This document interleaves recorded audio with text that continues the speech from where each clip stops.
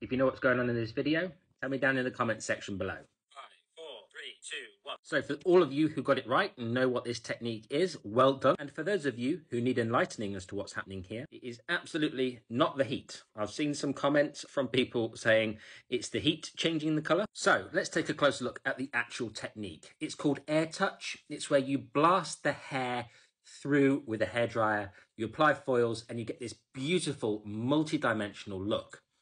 So when you then put the hairdryer on it afterwards, you blast through the small hairs that are in everybody's hair.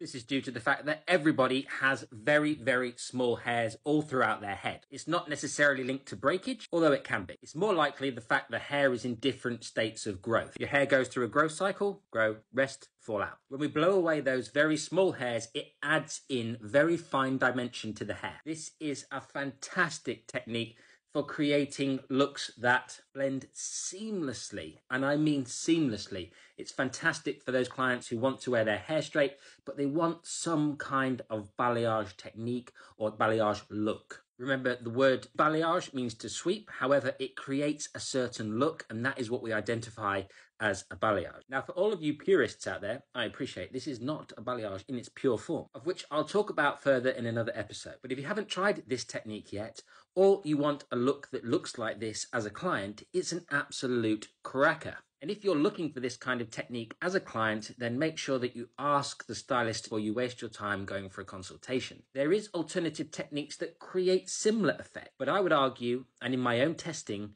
there is nothing that quite replicates the air touch effect, not even the good old foliage.